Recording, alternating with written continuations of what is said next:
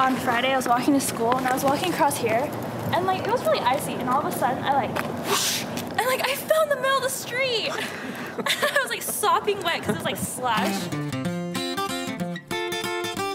My name is Lisa Adachi. I'm 18 years old. I love ice cream and yoga. I love basketball boys and basketball. I'm kind of like the mom of the group because I like know a lot of things and I always have like tissues in my purse. Everyone just always says like, oh, hi mom. Hey. These are my nieces. They're my sister's kids, and so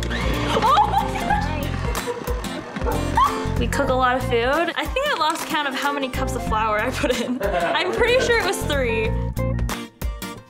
My parents got divorced when I was in 2nd grade, and everyone else had 2 parents, and I just kind of only had 1, and so when they had like daddy-daughter stuff, I felt kind of stupid and like left out. But I've learned that that part of my life is, you know, it's over and I've gotten past it, and I feel comfortable just being myself, and that's really one of the most defining things that have helped me to become empathetic for other people and also just be really grateful for the things that I do have.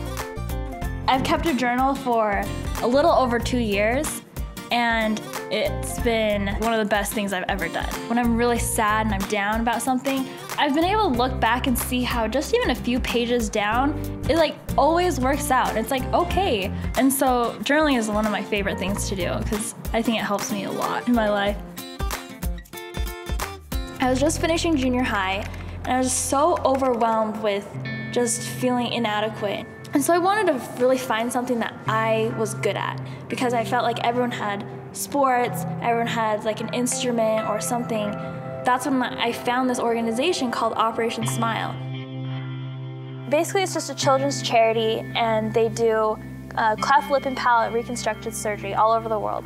In 45 minutes, which is shorter than my lunch period, that one thing can be corrected so quickly to change someone's life forever.